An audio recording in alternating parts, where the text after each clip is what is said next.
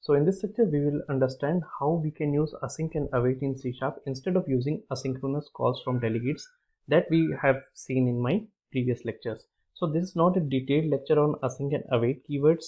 It's just how we can use these keywords to avoid the asynchronous calls from delegates, which is a lengthy process.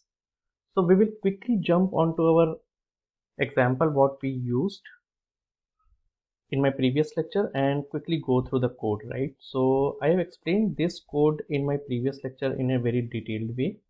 I had a class which had a method, and I simulated this as a long running task, and then I used to call this method with the help of a delegate which is defined in here, and I used the both ways invoke which called the method as in a synchronous manner, and then the begin invoke was used to call the this method in a asynchronous way. So let's try to run this example first and let's see how does it behave, right? So it says going to call the method asynchronously, and now my control is back to main method. So control has come back here, and then after 10 seconds it says delegate has finished and the result is hello.net school. So this is what we have simulated in here, and I am getting hello plus whatever I have passed onto the string, right? Now if you have any doubt, please go to my previous lecture and watch that lecture, right? So what I'm gonna do is basically I am gonna eliminate this lengthy callback method. So first I need to use the begin invoke method, and that it required a callback method which I have defined in here. So what we are trying to do is basically we are eliminating the use of delegate, begin invoke method, and this callback method with the help of async and await keywords. So that's our target. Okay, so let's quickly jump onto the async and await example.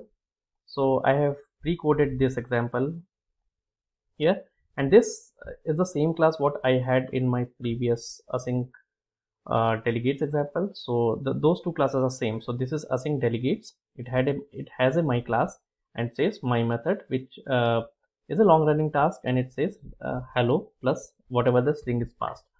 Similar, I have a method which is my method. The only change what I have done in here is basically I have used this async keyword and await keyword.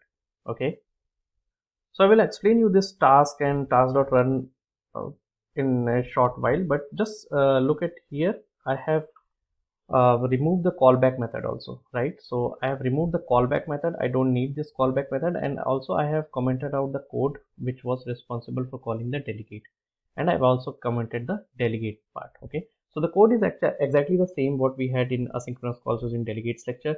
The only difference is I have commented out the delegate part, the calling of the delegate part, and the callback method.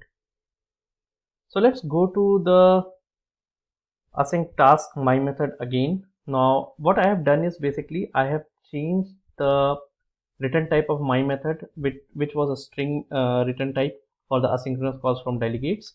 I've changed that method to a task of string, right? So this is the only difference in this method's return type. So instead of returning a string, it returns a task of a string. Now what is a task, what is async, what is await, what is task.run? These topics will be covered in my future lectures, but right now I'm just trying to achieve the functionality what we had in the previous lecture with a simpler construct. Okay, so what I'm doing here is basically my return type is being replaced with a task, and then I have a async keyword attached with this method. Now what this async keyword specifies is basically it specifies that my method will run in a asynchronous way, and then I am using the await keyword with in connection with the async keyword. So let's go to the English meaning of the await keyword first.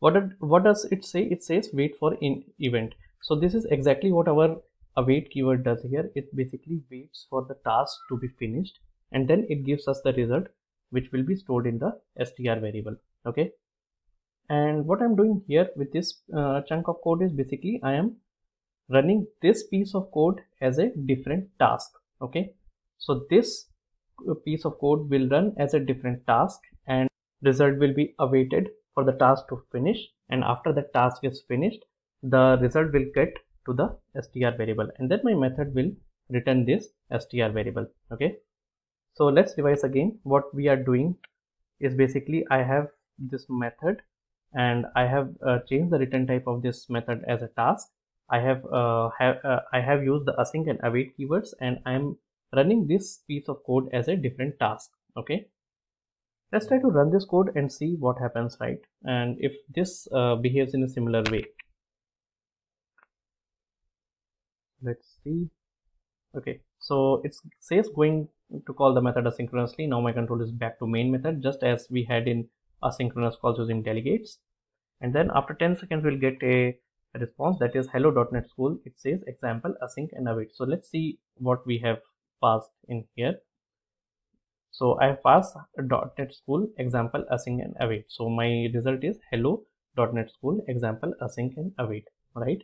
And the rest of the code is very similar to my previous example. It says now my control is back to main method.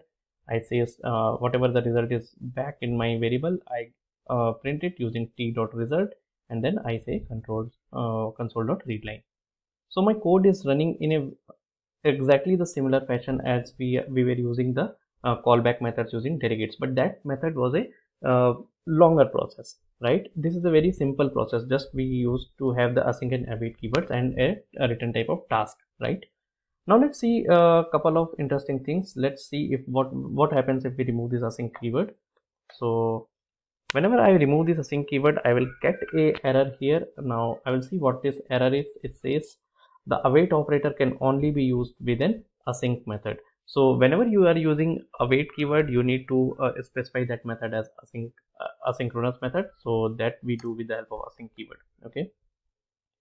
And then let's see what happens if we remove this return type as task, right? So if I remove this return type as task and make it as a normal return type, my method will get an error here, and says the return type of an async method must be void task of t, or async enumerable or enumerator. Okay, so for now don't get confused because of these lengthy topics. Just try to remember 2 points. The return type of an async method must be a void and a task, right? And that's what we are doing here. So I am saying task. Now different examples using async and await we can see in my previous in my further lectures. Okay, also if you are not understanding what is this is an anonymous method which I have already explained in one of my previous lectures, right? So this method has no name. I am just directly passing the piece of code onto the curly braces, and that acts as an anonymous method. So I hope this video is useful for you. In this video we understood how can we use async and await keywords to avoid the lengthy process of using callbacks using delegates. Okay, so whenever you want to use your method to run as in a asynchronous manner, you can use async and await keywords. So let's catch these topics in a very detailed manner in the future videos. Until then, goodbye and thank you so much for watching.